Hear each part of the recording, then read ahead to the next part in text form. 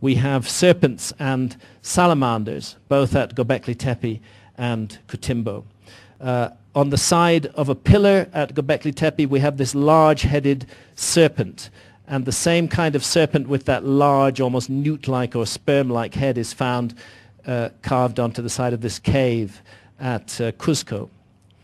The Kutimbo pillar has these two little figures emerging out of it with their hands arranged in a very definite pattern in front of them, and you find the same emergence of a figure with its hands in front of it from that pillar in Göbekli Tepe.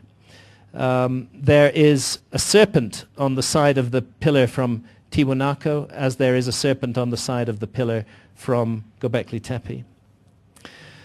Viracocha, his travels eventually took him to Manta in Ecuador, from where he crossed the Pacific Ocean walking on the water, hints of a high technology, and a lost archaeological report of underwater structures off the coast of Peru and Ecuador, going back to the 1960s. Easter Island, which Robert Schock will be dealing with tomorrow. We're told that these Easter Island figures are 700 or 800 years old, the Moai of Easter Island. And that dating is based largely on organic material pulled out of the walls on which some of the figures stand. Now, can you see the contradiction? Because if you look at this wall, you'll see that in the wall on the right there is actually an ancient Easter Island head embedded in the wall. Do you see that? Well, that tells us that the wall is younger than the Easter Island figures because they cannibalized a head from one of the figures to build the wall. Is it possible that the figures are much older? If you go to Ranuraruku Quarry, you can see the Easter Island heads sticking out of the ground. You might think that they don't go down very far, but Thor Heyerdahl, who excavated the site in the 50s and again in the 80s, showed that these figures actually go down 30 feet under the ground. I had the privilege of knowing Thor Heyerdahl. He was a great man, a big believer in Atlantis, as a matter of fact. And I think if he had seen Göbekli Tepe, he would immediately have noticed what many of us have noticed, which is the hands of the Göbekli Tepe figures and the hands of the Easter Island figures. The way the hands meet in front of the belly over a belt is astonishingly similar in both cases, and indeed we find these patterns and shapes all around the world. The Easter Island figures are bearded, of course. They don't just have gigantic chins.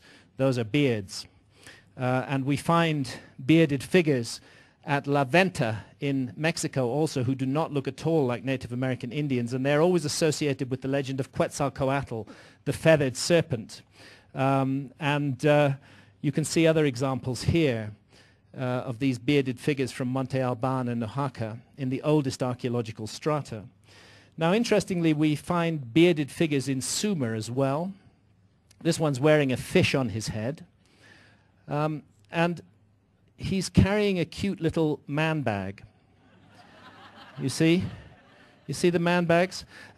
This is Oannes. He's the civilizer. He's the antediluvian civilizer who brings civilization to the land of Sumer in the remote past. Now, the weird thing is that the man bag that the Oannes figures carry is the same as the man bag in this Quetzalcoatl figure from La Venta in Mexico, right the way across the world. How are we to explain that connection, especially since similar man bags appear on the top of one of the Göbekli Tepe pillars? Exactly the same pattern and very similar iconography. I think we may be looking at the symbolism of a cult or a brotherhood that passed down knowledge from a lost civilization into historical times, and that what we see is not the invention of architecture and agriculture at Göbekli Tepe, but the reinvention or the transfer of technology from an earlier time. That's the fingerprint of the Younger Dryas comet. Don't write that comet off. Watch out for the new science that's coming out in the next 6 months, the new papers that settle definitively. There was a comet impact 12,800 years ago. It's possible that some fragments of the debris stream of that comet are still in orbit. Victor Klube and Bill Napier think that there's a 30-kilometer piece out there orbiting in the Taurid meteor stream. We should be looking out for this rather than blithely ignoring it.